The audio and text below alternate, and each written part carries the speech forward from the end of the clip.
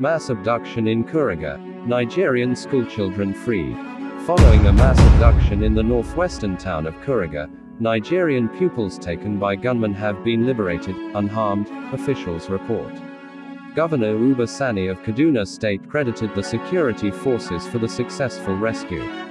Initially reported by school authorities as over 280 children kidnapped, the army stated that 137 hostages were freed. The operation occurred early Sunday morning, just days before a ransom deadline, though there's a discrepancy in the reported numbers. In tragic news, a teacher taken from Kuriga has reportedly died in captivity during the 17-day ordeal. This incident is part of a concerning trend as kidnapping gangs, known as bandits, have targeted thousands, particularly in the northwest despite a decrease in attacks over the past year.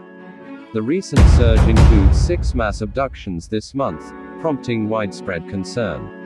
The Kuriga kidnappers demanded a ransom of $690,000 for the release of the children, aged between 8 and 15, but the government refused to negotiate. Governor Sani expressed relief at their safe return and praised President Bola Tinubu's efforts. Military spokesperson Major General Edward Bubba revealed that 76 girls and 61 boys were rescued from Zamfara state. The children, found dusty and exhausted, are undergoing medical checks in Kaduna before reuniting with their families. The abduction occurred during an assembly on March 7, with gunmen seizing students from both junior and senior schools. Despite efforts to combat kidnapping, including laws against ransom payments, the industry persists, with families often forced to pay to secure their loved ones' release.